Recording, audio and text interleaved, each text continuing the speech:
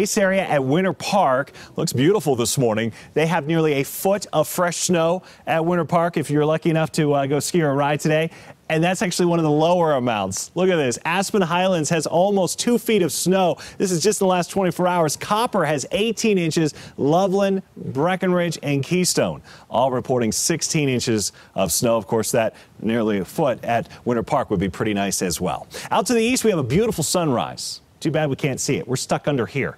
We're underneath of these low clouds that are causing freezing fog this morning. And as Alan mentioned, we have an inversion in place again today. So the pollution is trapped near the ground. That's going to make for unhealthy air for everyone. We're not just talking sensitive groups here like young children or older adults. Everybody, unhealthy air. That means you should avoid outdoor exercise today. It's not a day for an outdoor run. You want to be on the treadmill instead. It's just not healthy to be breathing this air. On the northwest side of town, we have some of the worst fog that's out there this morning. Broomfield and Golden both reporting quarter-mile visibility. Airport is around a quarter mile as well. If you have a flight out, or even more importantly, if you're expecting someone to be coming into DIA, definitely check ahead. The flights could be delayed because of the fog. Temperatures 20s and 30s right now. Again, we have the inversion in place today, so lower elevations, generally speaking, will be cooler. Higher elevations a little bit warmer. For example, Castle Rock, around 6,000 feet, 57 degrees. Go up to Hudson, below 5,000 feet, we're talking 42 degrees there. So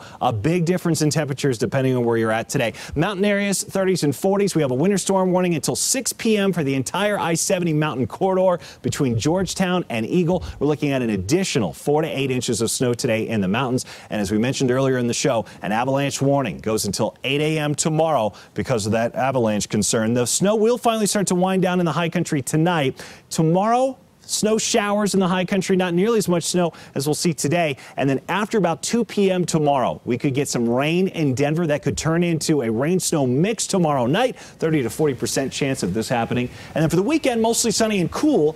Highs in the 40s for the shortest weekend of the year.